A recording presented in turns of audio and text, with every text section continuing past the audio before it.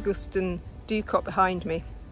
I've walked up from Milngavie through some really quiet roads to get here. It's actually set in the middle of a golf course. You have to be careful of flying golf balls if you want to come and see it, so it's probably best to come maybe earlier in the morning or in the evening. Anyway, I've made it across here.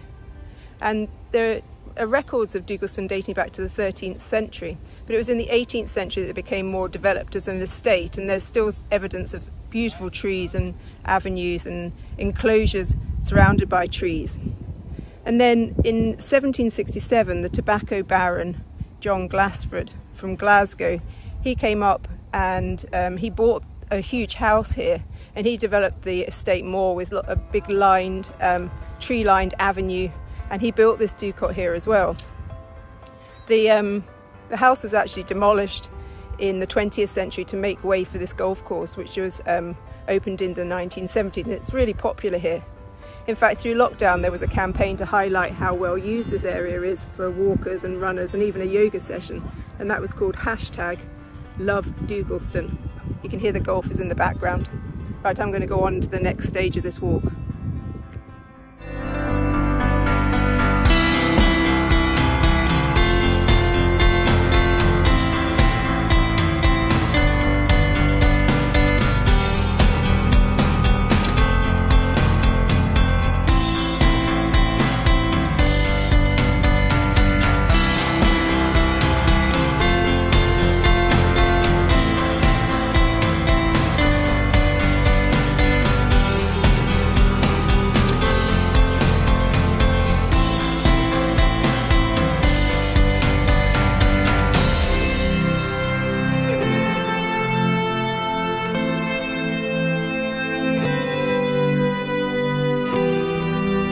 One of the great things about Milngavie is all the wee pockets of woodland and little paths going to golf courses and lovely little back lanes that you can take. You don't really ever need to be near the main roads.